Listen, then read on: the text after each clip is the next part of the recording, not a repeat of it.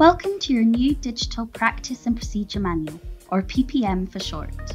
There are lots of hints, tips and tools to allow you to easily use the new PPM. This video will walk you through all the available functionality so you can discover which tools suit your needs and learning style the best. You can download the PPM onto a range of devices. This video shows you how to get the most out of using the PPM on an Android mobile device. Other videos are available for laptop and desktop, MacBook, iPhones and iPads.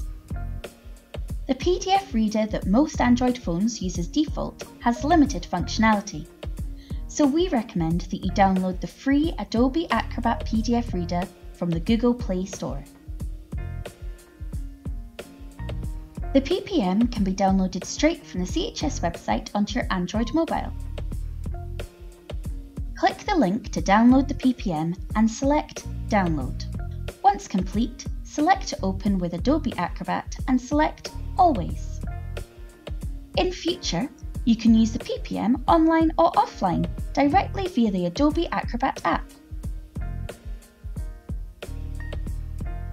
The new Practice and Procedure Manual is in two parts. There are two contents pages. Part 1 is at the start of the manual. Part 2's contents start midway through. Everything on the contents page is a clickable link to the chapter or section of the manual. For example, if you want to remind yourself of the test for excusing a child, select here. This section provides a quick guide overview, so if you want more information, there are also links throughout the manual highlighted in blue. Clicking on this link will take you to the full section on attendance. There are also external links throughout the document, which will take you to the relevant webpage or legislation.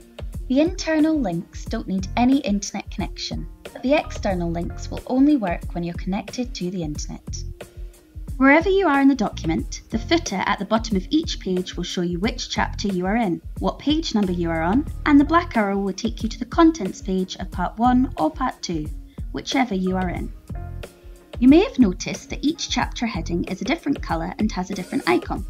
This colour is throughout each chapter and should help you to orientate where you are in the manual. Each of the icons are logo representations of the chapter content. For those of you who are more visual learners, you will quickly get to know that all the legal tests and quotes from the legislation are in purple with the scales of justice icon. Similarly, the types of hearings and options available to the hearing are associated with this bright blue colour and icon. There is also a handy key at the bottom of both contents pages outlining these from the outset of the manual.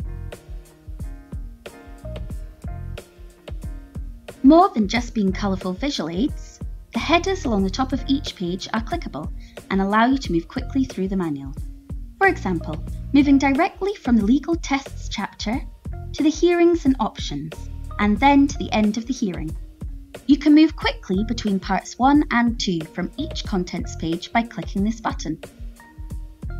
Adobe Reader allows you to look at several pages of a document at once, which is useful if you're looking for a certain flowchart or section quickly. There is also a Bookmarks and Content section to help you navigate the manual. For example, the Managing Complex Hearings chapter, or, more specifically, the Excluding Relevant Persons section.